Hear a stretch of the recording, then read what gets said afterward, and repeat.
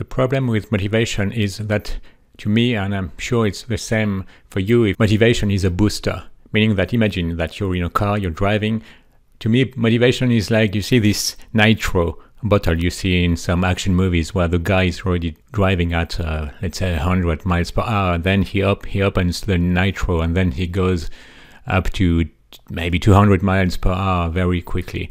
And so you need to be already in the car. You need to be already at a certain amount of speed to benefit from this boost, and motivation is exactly that. So if you count only on motivation to learn programming and to keep on improving, this is a big problem, because there will be period of times during which you have no motivation at all. So what would you do? Would you give up? And the problem with giving up is then that you have to restart. And this is, I like this. It was a meme, but it's so true. If you're fed up of starting over, just don't give up. So, okay, but easier said than done. So how can you do to not give up when you have something that takes time? I'm an impatient guy, so I had to trick myself to keep on doing things like learning to code, learning to play music. The best way is to program yourself with habits. And this is what I do on a daily basis.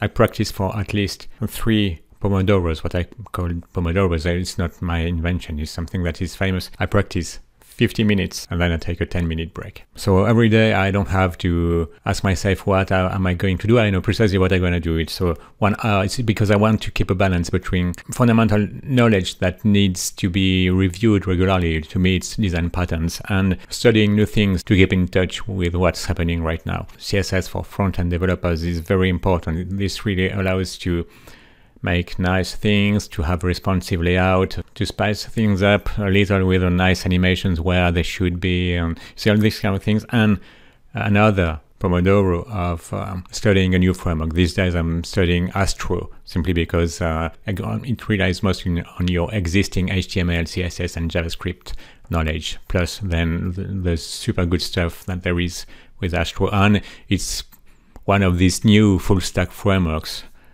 with server-side rendering and server-side generating, but I will explain this in another video. There is a huge advantage with this, is that I never have to ask myself, am I motivated or not? No, now it became a habit, so I just do it every day. Then I think that it gives me boosts of dopamine. For example, when I review design patterns that I know, I start, for example, watching a video or reading a blog article about this design pattern, and then I press pause or I stop my reading and I try implementing the thing myself. So I've got this dopamine boost when I manage to make it work, even if my solution is not exactly like the one of the author. At least you have this dopamine boost because you have an immediate feedback.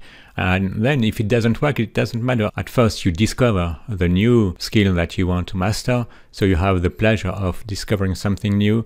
And then when you review it, you will be rewarded because you will be able to implement it yourself. For CSS, it works exactly this way also, because you're so happy when you learn a new way, for example, a new way of creating a layout using Flexbox or CSS grids, or when you learned how to make animations, or you see, you have an immediate feedback, so you have this dopamine boost. So this is the second important thing, is habit is way more efficient than motivation, because you can count on a habit. When you've managed to install it, and it doesn't take long, it takes a couple of weeks, it lasts. You see, it's like a truck.